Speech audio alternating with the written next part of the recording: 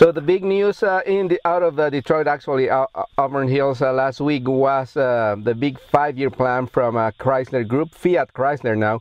So for that, we're going to talk to Brent Snavely from Detroit Free Press. How are you, Brent? Very good. How are you doing? Thanks for having me on this morning. No, thank you very much for your time. I know it's been crazy because they gave you a 5-year plan in one morning, so I bet it was like a lot of information there, right, to digest and process. Yeah, this was a pretty intense day that started at 8:30 in the morning and lasted until after 7 p.m. in the evening. You know, I give Fiat Chrysler and Sergio Marchionne, the CEO, a lot of credit here. No other automaker, really no other company that I know of, sits down and opens its books and makes and presents its goals with this kind of specificity for the next 5 years, like these guys do. It gives us a lot of ammo in the media in the years to come to say, hey, you said you were going to do this, but you fell short, and that's a big risk for an automaker like this. Yeah, not only for the media, but also for consumers, because, I mean, that's at the end of the day who are really aiming to, right, to sell their cars to. Absolutely. And I should mention Wall Street, too, which will benchmark these promises. So, Brent, what was I guess, I mean, it's a tough question, because what's the number one highlight besides what you just mentioned? I mean, like, is there a product, a brand, something that really caught your attention? Yeah, I mean, we kind of got a lot of stuff that we expected, but a lot of details that we didn't expect. I think one of the least expected things, and perhaps most interesting, is that with Chrysler, you're going to see a big change in the image and the way they brand the Chrysler brand. For years, Chrysler has been walking around trying to present itself and pretend that it's luxury or premium, and they're not going to do that anymore. They're going to present Chrysler to the world as a mainstream brand that will compete with Ford, Honda, Toyota, etc. Along with that, you'll see, and right now the Chrysler brand actually only has 3 models: the minivan, the 200, and the 300. So over the next couple of years, you'll see them add the subcompact 100. You'll see an updated minivan, and you will see a new crossover vehicle. So there's that. The corollary with that is that the Dodge brand will change a lot as well. The Dodge brand is losing the Avenger, and it'll be refocused to, it already is sort of the company's performance brand, but you'll see even more of an emphasis on its identity as sort of a muscle car performance brand. Yeah. And then I can go into other things too, the Alfa Romeo. And but let's go back. Intriguing as well. Yeah, let's go back a little bit to Chrysler, because even though they say they're not gonna present themselves as a premium brand, I mean, the gap, I think, in between like the regular cars and like luxury brands like Honda to Acura, they don't see much difference. Nissan, Infiniti, I mean, there's some, especially in the price, I will say, but the technology has leveled up the field, I think. No, what's your opinion on that? I mean, the 200, the new 200 should be called 20,000 because it's like many times better than the old one. Oh, absolutely. The new 200, you really should help the Chrysler brand this year, and it is finally a competitive mid-size sedan. I don't know that it blows away the Fusion or the Accord Camry Sonata, but it is at least competitive and looks really good and has good technology, and will drive much better. And I think you'll see that. I think what you'll see is the Chrysler models will match that level going forward in the future. Yeah, I was comparing it to the old version of the 200, which was like really in a world that really there aren't really bad cars anymore. I think that was one of the worst before this one. Yeah, easily was. Yeah. So you mentioned also Dodge, so it's going to be more a performance car, and they bringing in like the SRT division, like the high performance car into that. They had like a 2-year experiment going on their own. I guess didn't work that well, huh? Right. Yeah. You'll see. Fiat Chrysler sort of established the SRT performance brand 2 years ago. That is really kind of a small niche thing. Now that will really kind of be combined into the Dodge brand. The other big thing that I should mention with both that relates to Dodge and Chrysler is Chrysler will get the new minivan. Dodge will lose the Caravan. Dodge will no longer have a minivan. It will, however, gain a crossover vehicle.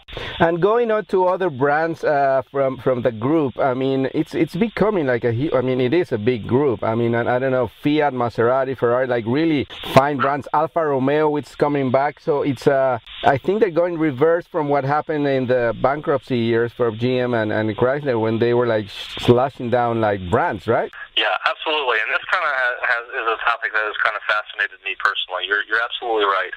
Yeah, if you think about GM, when it went through bankruptcy, they sold Saab, they shut down Pontiac and Saturn. Homer. So they came out with 4 brands. You know, Ford, even before the recession, was selling off and closing down brands. Mercury doesn't exist anymore. Fiat Chrysler has more or less gone the opposite direction, has expanded brands, and that's a challenge to fill each brand's lineup, and let alone separate marketing identities, etc.